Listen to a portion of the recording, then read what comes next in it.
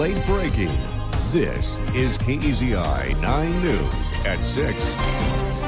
A viral pornography video filmed from the University of Oregon, the Oregon State University Library, now an outcry on campus. Good evening. Thank you for joining us tonight. I'm Matt Templeman. I'm Renee McCullough. KEZI 9 News reporter Rhoda Krause is live from OSU tonight to tell us about the investigation. Rhoda?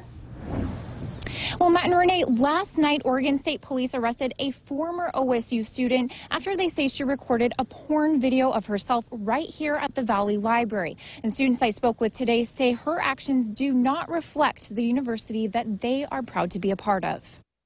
On Tuesday, Oregon State Police got a tip that a young woman had created a 17-minute porn video that ended up on Pornhub.com. Yeah, it's the buzz around campus. The video, since removed, is getting attention across the Oregon State campus under a negative spotlight. Lots of people are talking about it. At first I thought it was a joke, and then all of a sudden it was like, oh no, it's real. I didn't think it was a very appropriate thing to do, and it makes OSU look very bad. I couldn't believe it.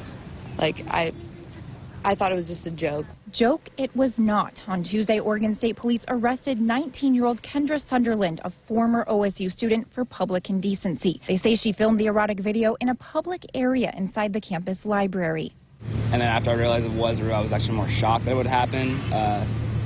That kind of stuff you do all in private and not in public ever. I was surprised someone was in our library. I feel like it's always packed, but I don't know how anyone could get away with it. Oregon State says it has security officers patrolling the campus, but the library is huge and it is impossible to watch every corner at every moment. Imagine 6 floors, 340,000 square feet.